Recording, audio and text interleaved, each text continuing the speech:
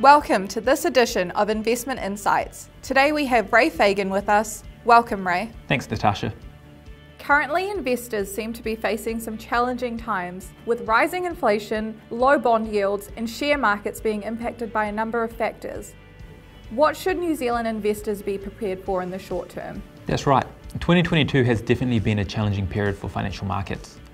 As COVID-19 hit the world in 2020 and economies shut down as the public went into lockdown, we saw unprecedented economic support in the form of big spending by governments and record low interest rates set by central banks to try and ease the pain felt by society. This easy money, combined with fractured supply chains as different countries resumed production at different times, resulted in more money chasing fuel supplies and the high inflation readings that we've seen around the world. These high inflation readings have caused central banks around the world to begin to raise interest rates aggressively in order to try and stabilise prices. But a side effect of rising interest rates is that shares in companies whose value is based on future potential and growth opportunities fell in value. At the start of the year, we saw the Russian invasion of Ukraine, which added further stress to supply chains, as all of a sudden a number of Russian exports such as oil and gas, wheat, palladium and fertilizers were removed from available global supplies. This resulted in the prices of those commodities spiking, as well as driving a flight to safer assets, which exacerbated the market sell-off. With interest rates being raised aggressively, the risks of a global economic slowdown are increasing and the whispers of recession are getting louder. When we take this together with the fact that the Russian invasion of Ukraine is trending towards a longer, more drawn-out conflict, if there's one thing that investors should be prepared for in the short term, it's more volatility in financial markets. The investment managers in your investment options will look for opportunities in sectors that have been unduly sold down and are likely to benefit from economic conditions in the short to medium term. They will also be looking to avoid sectors that look expensive and are more exposed to cyclical downtrends.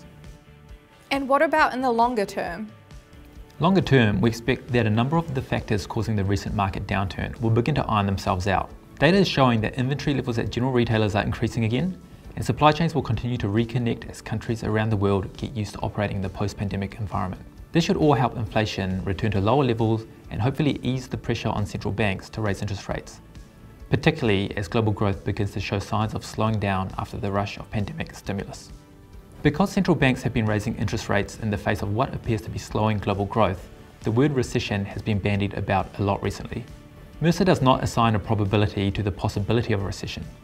Different economies are at different points of the economic cycle and the corresponding central bank rate rises. However, it is fair to say that there is a reasonable probability that one or many of the OECD economies will fall into recession later this year or early next year. The real question is whether a recession is a short-lived affair or a long, deep recession. History has shown us that a deep recession would be damaging to financial markets as layoffs occur, driving consumers to curtail their spending. This lack of spending moves up the chain to companies reporting less sales and earnings, and ultimately a decrease in the value of those companies. However, unemployment currently remains at record lows in most developed countries around the world. This means that economies are expected to be able to absorb a more difficult economic environment, and also suggests that a recessionary contraction may be lighter than it otherwise would be. We think that opportunities remain in the market, and more opportunities will continue to present themselves as we move through these challenging economic times. We recommend that investors hold a well-diversified portfolio which will allow them to take advantage of these opportunities as they arise. Traditionally, bonds have been seen as safe. Is that still the case, and what's impacting their performance? That's a great question, Natasha. It's true that bonds are generally considered a safer, less volatile asset. However, in recent periods, we've seen bonds exhibit more volatility than they usually would. To understand why, we need to look at bonds in the context of the market environment. Support from central banks such as 0% interest rates in the wake of the pandemic drove bond prices to record highs, resulting in low yields. That is, the return from interest and principal payments relative to the price of the bond. As central banks have increased interest rates in recent months, we have seen bond prices fall in value so that they yield a market rate reflecting those increased interest rates. Because the increase in interest rates hikes have been faster than market anticipated, we have seen a rapid devaluation in bond prices in response. It's because of this that our more conservative funds, which hold a greater proportion of bonds, have had a difficult period. The recent move by central banks to increase interest rates aggressively has been called front-loading by many market commentators. That means that by hiking rates hard and at the start of the rising interest rate cycle, later interest rate hikes won't have to be so aggressive as heavy lifting has already been done. Bond prices have quickly adjusted to this front-loading, suggesting that the worst may be behind us.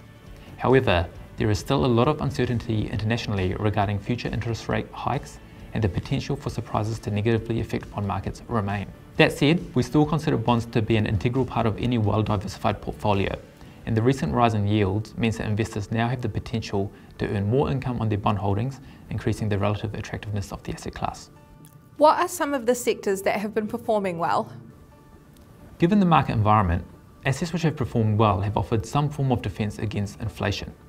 For instance, commercial property which have rent increases linked to the rate of inflation, or infrastructure assets which have a strong pricing power for their services. Commodities performed notably well during 2021 as economies began their post-pandemic reopenings, and prices were further boosted earlier this year as Russia's invasion of Ukraine threatened a number of key commodities. In the rising interest rate environment, we've also seen defensive, quality companies with strong cash flows and dividend payments perform well relative to wider equity markets. Thank you for watching this edition of Investment Insights.